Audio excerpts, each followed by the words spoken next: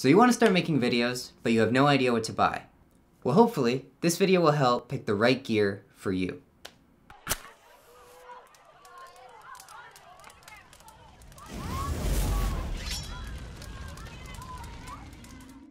Hello, my name is Joe. I'm the founder of the Burning Treehouse Film Company, and I'm here today to give you some tips and tricks for just starting out in video production. Now, this is the second video in a series of videos that I've been doing that outline the step-by-step process for how to start making videos. If you want to check out the previous video, please check out the link below. Today's topic is going to be about film gear. What do I need to get started, and how do I avoid spending a fortune on equipment? If you own a business and you want to use video as a tool for advertising, I would recommend starting out with an iPhone. It's already in your pocket, it has all the video function you need, and you don't have to spend an additional thousands of dollars on additional equipment.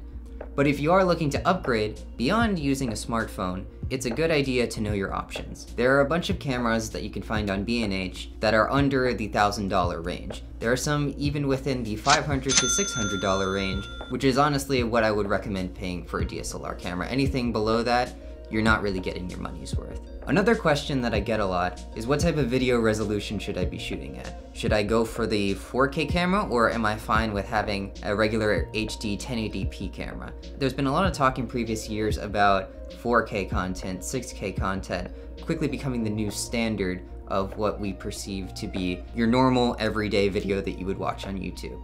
There is an element of truth to that. You see a lot of Netflix shows, Amazon Prime shows, a lot of these streaming services, all their content is in 4K. So if you're doing something that's narrative based, or you're putting together a TV show, or putting together even a higher production web series, then it might be good to invest in something a little bit beyond your standard 1080p DSLR camera. But if you're making videos for your business as an advertising tool, I think 1080p will be fine. However, if you get to that point where maybe you want to spend a bit more money and you want to, say, upgrade to 4K cameras, you can maybe get one for $800, $900 on B&H, but chances are you're going to be spending something in the realm of $1,000 and beyond. Now, we've talked about cameras. What do I recommend for lights? I happen to use GVM LED lights, and they've been serving me pretty well. I believe I got them for something in the realm of $350 for a 3-light kit.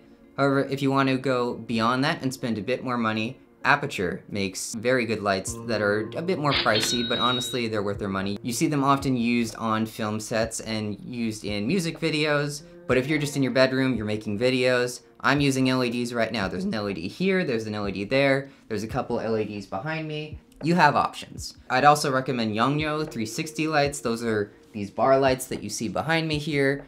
They're Bluetooth enabled, so you can hook them up to your phone and control them remotely if you want to. I got those for about $90, $95. Would definitely recommend them if you're looking to get a light and not spend an arm and a leg for them. Now, in terms of sound gear, it's a good idea to have a lavalier mic. Lavaliers are those little pin-on mics that you sometimes see in interviews, but if your subject is going to be moving around a lot, then I'd recommend shotgun microphones. Shotgun mics are those elongated microphones that you sometimes see mounted on top of a camera. If you see a boom operator on like a film set, they have a shotgun mic plugged into that long stick that you see.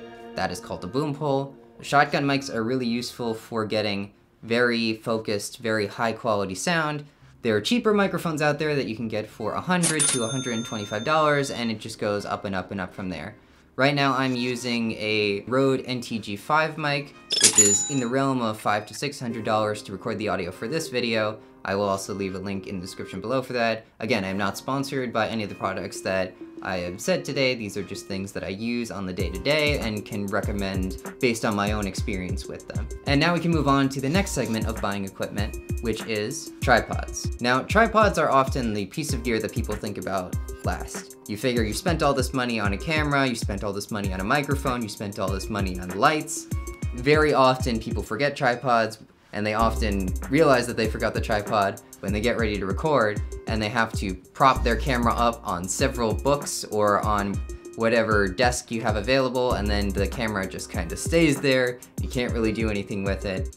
It is a good idea to have a tripod, that way you have the option to move around if you so choose. Now you can pick a cheap tripod up at something like Target or Walmart or any of these major stores. Anything between $20 and $50 I would say is fair for a beginner's tripod.